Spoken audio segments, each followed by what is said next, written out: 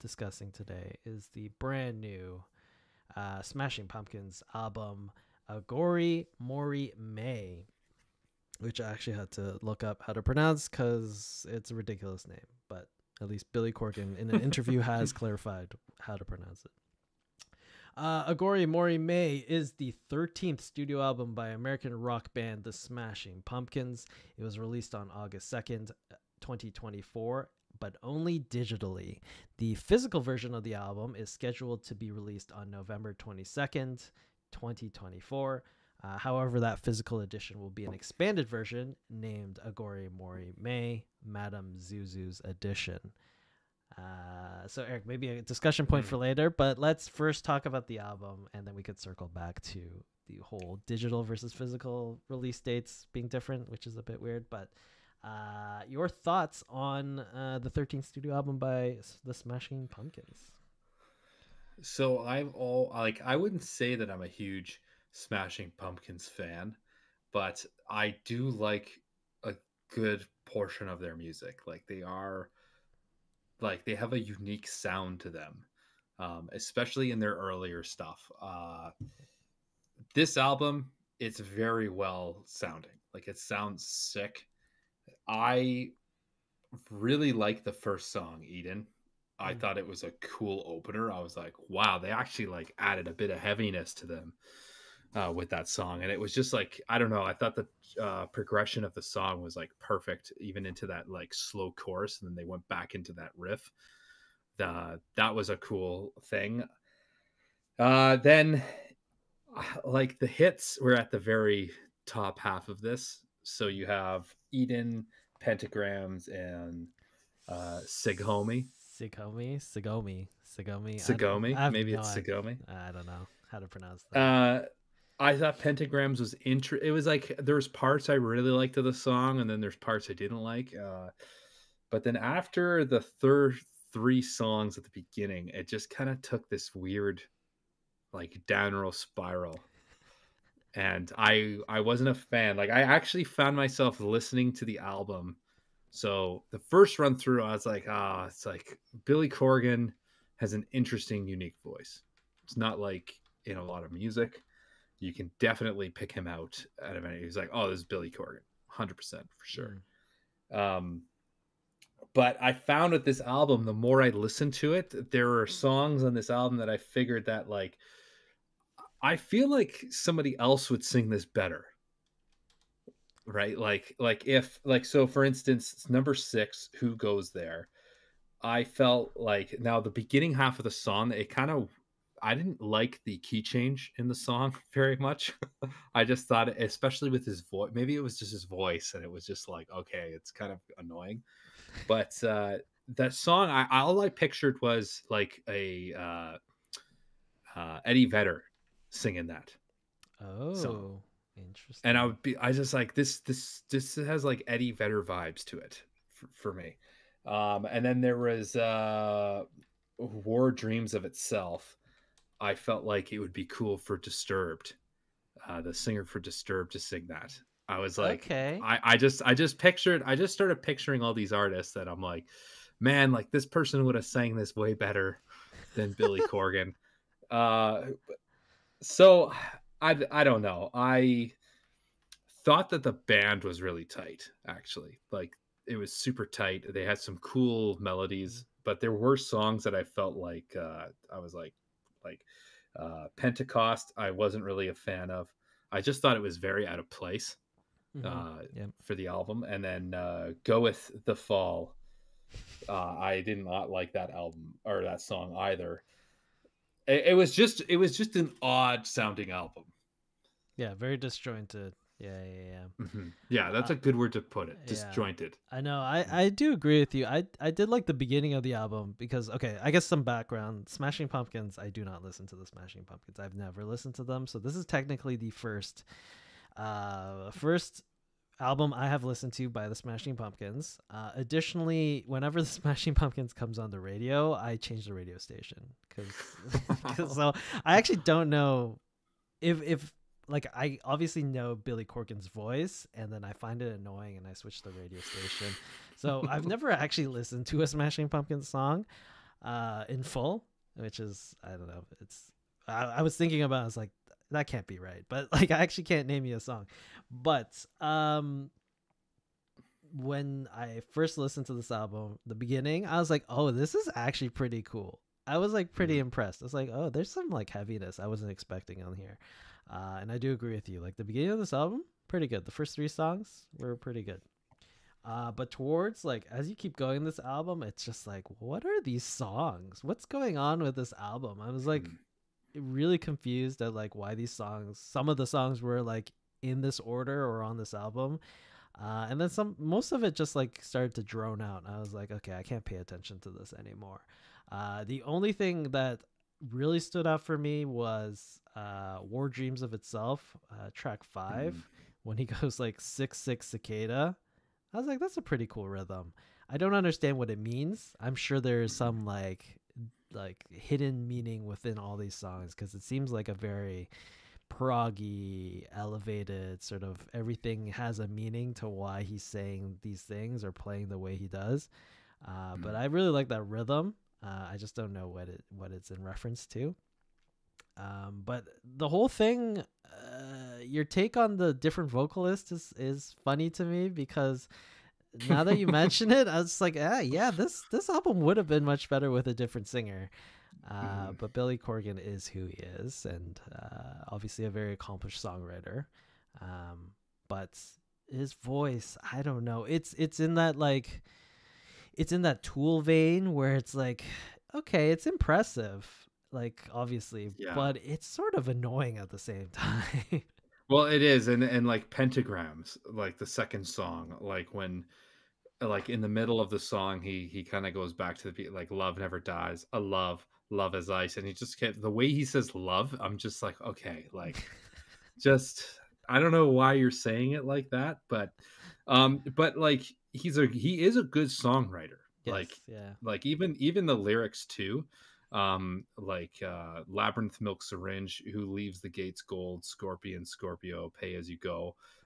Like he's very good with words, and he uses big words, which is not common in songs. Like he uses iridium, like it's impressive, the song itself. It's very intellectual. Yeah. Very intellectual, but it's just the voice behind it isn't, you know? Yeah, that's sort of the problem. Like at some point, it's like, I mean, I know you're trying to say something, but you can't get over the hump of like the tone of his voice or the way or the way he delivers things. It's like I can't really pay attention because it's so like grating, which is unfortunate, because I think the guitars, the drums, the bass, the keys, like they're all sounding really tight on this record. Not just like how they're recorded, but even the arrangement, they're all sitting really well in the mix. So I think Eden is the best, definitely the best song on this album. I absolutely thought, I was like, oh my god, this album's gonna sound sick, and then after the third song, it was just like, when Pentecost was the one that was like, what the hell is this doing in this album? It doesn't make any sense. Yeah, so I don't know. It's an interesting record for me, specifically because I've never listened to the Smashing Pumpkins before. So I was like pleasantly surprised with the beginning of this album, but as it kept going, I was just like, I don't really care for this band. I'm gonna continue not caring about this band after this album. All right, maybe we should talk about this, because I found this interesting. They've only released this album digitally as the current 1 to 10 tracks. The physical version is set to be released later this year in November, and it's going to be essentially an extended version. Potentially some songs taken out, potentially songs in different orders, but definitely additional tracks added on. So I guess in the current format, I don't know if it's actually going to exist in a physical format, which begs to question, like, why do you have a digital version of this album that is 1 to 10 tracks in this specific order, and then you're going to have like a different version that is a completely different album in a potentially different order with different songs. Like, Do we know how many songs are no, going to be on that I one? don't know yet. It's not. I don't think it's announced. I mean, I could probably look it up, maybe if it's come out recently, but I don't know how I feel about essentially a DLC version of an album. It's weird. That you can only get the physical copy. Yeah, that's like a physical version. It's I can't even imagine that's like a video game. Like you buy a video game and it's only digital, but then you can only go into the store to get the DLC. Like that would be maddening. yeah, like I'm not Mhm. really sure like why you would do this. Uh That's interesting because I think Billy Corgan is the type of guy that's going to have, he's going to make all the shots, like call all the shots from like producing this album, even though he might not have been the producer. I don't know mhm, who produced it, but he's probably calling all the shots for because he sure. seems just like that guy, right? Yep. So he definitely chose to have or agree to having a digital copy, and he probably chose songs on this. So that's very interesting. Mhm. Oh, confirmed. So it is 12 tracks. He's essentially just adding on 2 songs onto the album Two songs. at the very end. I wonder if those two songs are going to be better than, because like I can tell you there's two songs on this album that I would take out instantly. Yeah. So No, he's okay. So he is going to keep 1 to 10 as it currently stands in the same order, and is going to add 2 songs at the end. two songs, interesting. I don't know. It's So you can only get those two songs if you physical edition. physical edition. I mean, I assume it's going to go on a streaming platform at some point, but like Yeah. as like a separate thing. But I don't know how I feel about that. Like, why not just put those 2 songs on the digital one now? Why? Yeah. Like, I feel like the people that would buy your physical copy is going to buy it when it comes out, right? Like they're not buying it because of the 2 additional songs. I don't think Yeah. most people that buy the albums want the album because they want the physical thing, not because there are bells and whistles attached to it. See, I think he's pretentious though to the point where he probably thinks, these are only for the like the loyal fans, The true fans. Oh my god. the true fans, the true fans that are out there. I don't know, but it's interesting because like I guess Billy Corgan isn't doing like an extreme version, but I was thinking like, oh, you release a digital version of the album today, and then in 6 months' time you release basically the same album, but you just rearrange all the tracks and add things and take songs out as like a, I don't know, an alternate version of the album. Like I could see a band doing that in the future where like they do 2 releases or 3 releases of the same album, but it's just in different. Like Trent Reznor did that a lot with his stuff, right? Like he would have like the Downward Spiral, and then it would be followed up with like the Downward Spiral. I think it's called like Still or something, or I think that's Fragile Still or something. It's called something like that, where he has like the original album, and then he has like a weird like acoustic, quieter version of the album, which I think makes sort of sense. But then what happens if a band like has like 2 versions that are just because they decided, oh, we didn't like how we did the first one. Right. Yeah, that'd be interesting. I don't know. I like I'd have to see it. I'd have to hear it done. Yeah. Like because it could get ridiculous, right? Yeah, just Because imagine then it like Dark Side of the Moon, and they're just like, oh, we didn't like how Dark Side of the Moon came out, so 6 months later we're gonna do the real Dark Side of the Moon. Like, you know how maddening that would sound be more. as a fan? Oh yeah, I wouldn't be able to keep up. Yeah, I don't It'll know. be like, hey, I like the song Money. Which version? All right, like the You know? Roger Waters has his Dark Side of the Moon version too. Yeah. Like that was madness.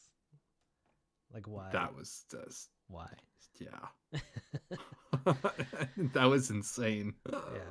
Yeah. Anyways, so this album, It started strong, ended weak. I don't know. I think I'm gonna stay not a fan of the Smashing Pumpkins after this one. Although, like, Eden, Pentagrams, like that really Mhm. caught my interest. It was like, oh, these are legitimate, like really good songs. Yeah, and it's cool because like the way the song flows too, it's just not.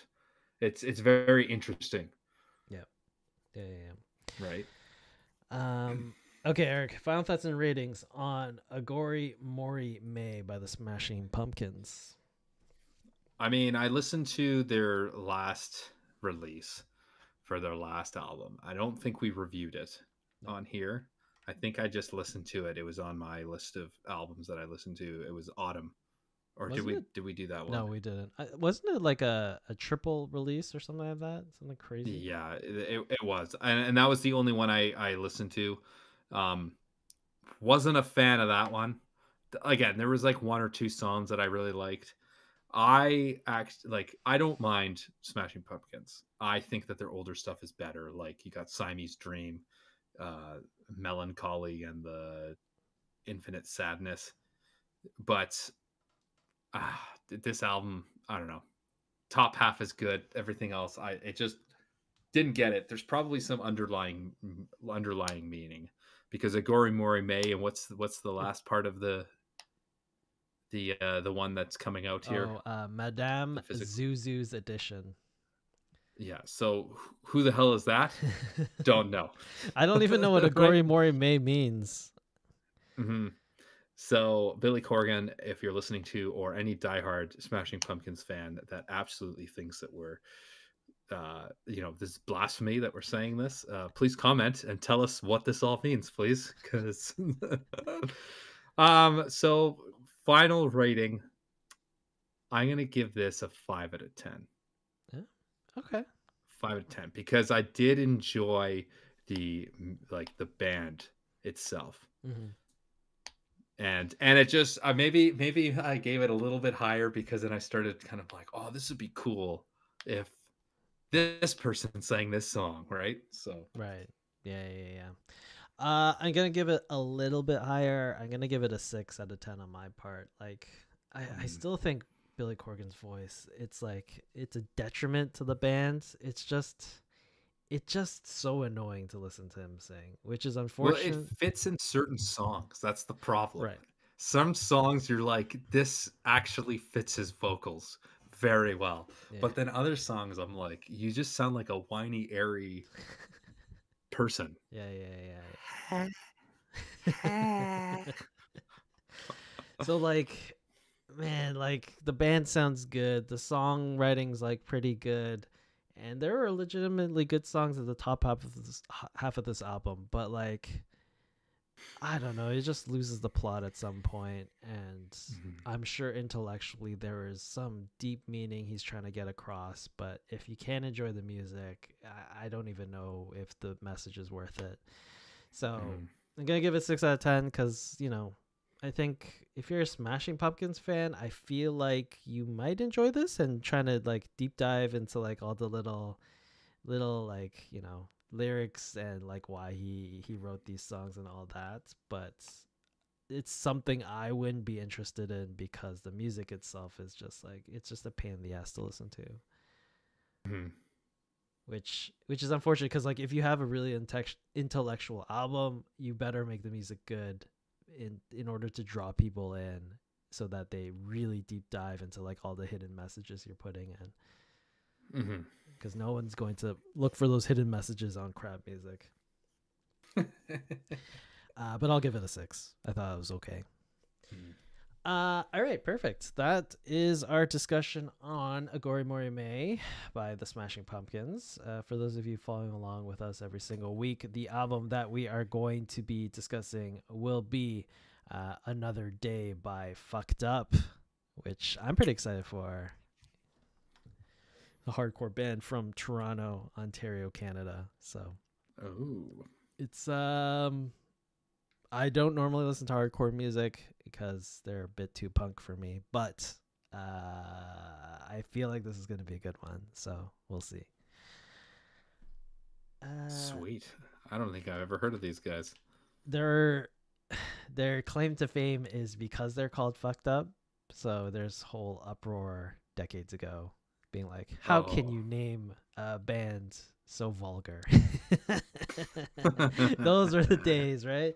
People Yeah. being offended by. Now we have songs like WAP. Even though that's an old song now, Yeah, that's probably to the kids these days who are like, "You guys are old." That was famous like a year ago. Yeah. Or 2 years ago. Anyways, that's it. That's it for the podcast this week. Let me get rid of this off the screen. This is Crossroads Music Podcast here live at twitch.tv/the Crossroads Music Podcast. We're live here every 10 p.m. ET, 7 p.m. PT. Thanks for tuning in. Chasing Dragonflies, thanks for showing up. Catch us on Spotify, Apple Music, all the places where you get your podcasts, and the YouTube channel where the album reviews go up, and that's where you can provide your comments. Tell us where we're wrong. Tell us why this album is the greatest album of all time ever created. Mm-hmm. All right. That's it for another week. Thanks everyone for tuning in, and we will catch you all next time.